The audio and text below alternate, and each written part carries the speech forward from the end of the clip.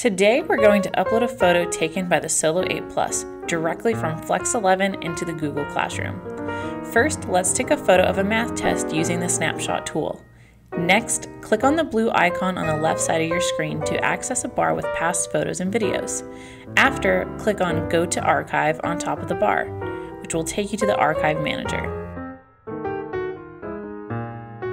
Here you can see all your videos and photos that you recorded with Flex 11. Open Google Classroom.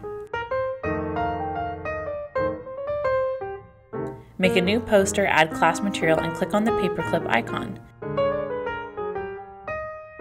Next, go back to the Archive Manager to click and drag the photo or video you want into the window browser with Google Classroom open.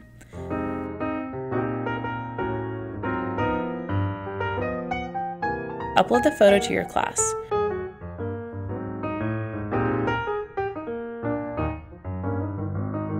Click Post and the material will be available to your students.